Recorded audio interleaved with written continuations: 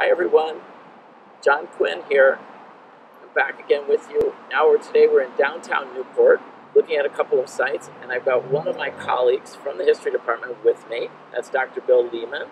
Welcome, Bill. Thanks, John. I'm Bill Leeman. I teach American history here at Salve Regina University, and I'm also the director of the Pell Honors Program. Today we're going to do two things. We're going to look at this very odd building behind us. I'm going to talk about that for a little bit and the controversy around it.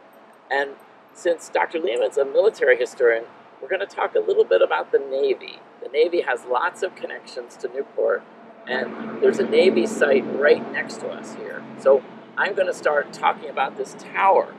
And there's controversy even about what to call the tower. Some people call the tower the Viking Tower.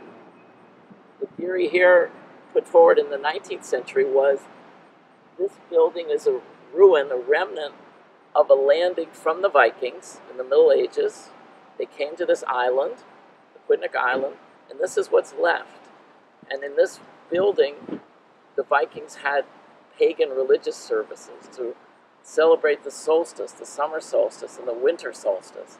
And all seems very interesting and plausible. And for that reason, you're going to see Viking connections everywhere when you walk around town. If your family goes to visit you, they might be staying at the Hotel Viking just down the street. If your family decides to go take a cruise around the harbor, they'll be on the Viking Queen. If you spill something on that fancy shirt or dress that you had, you may be taking it to the Viking dry cleaners. If you check out the high school in Newport, the Rogers High School, you'll find out that they're the Vikings. So there's Viking everything, and it's all connected to the Viking Tower. And it all sounds so great, but unfortunately, we don't think it's actually true. What most historians think is it really should be called the Old Stone Mill. That this really was a windmill. So think of that with a cap on the top, right? This is the base of a windmill dating from the 1600s. This was a farm and one of several windmills here in the center of the island. Doesn't sound as exciting, but that's what we think. But on the other hand, there's some adherence to the Viking theory, and that's why we get all these Viking references. And I want you to look at a house that fronts this square. It's a white house, and it's covered by trees, so you probably can't see too much. Maybe you can see the pillars. It's a very nice house, and I just want to mention that for two reasons. One of the people who used to summer here was named Catherine Lorillard Wolfe. So she was here in the late 19th century when the Vikings story was very popular, and of course she would have probably walked into this park. I'll bet she examined this over and over again.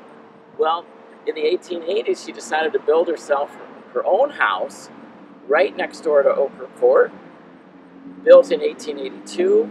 She's going to call it Vinland, and it's full of all sorts of Viking connections. And we're going to take a look at that next time when we're back on campus.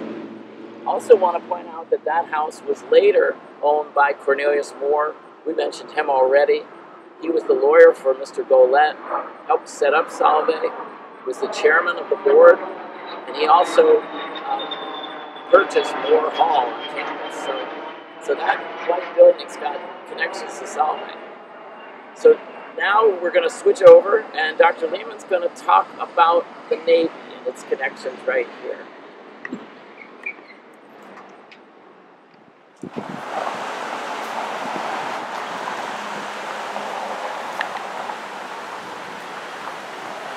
Okay, hi again. We are at the corner of Bellevue Avenue and Pelham Street here in Newport.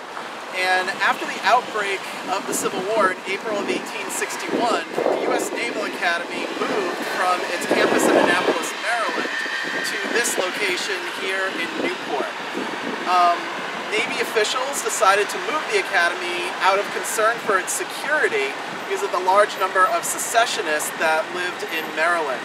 Also, after President Abraham Lincoln issued his call for troops from the states to put down the Southern Rebellion, Northern regiments on their way to Washington, D.C. to defend the nation's capital ended up turning the Naval Academy's Annapolis campus into an armed camp, disrupting classes and the academic routine there. So the Navy ordered the Naval Academy faculty to load the midshipmen onto the Academy's training ship, the famous USS Constitution, and the Constitution set sail north to Fort Adams here in Newport.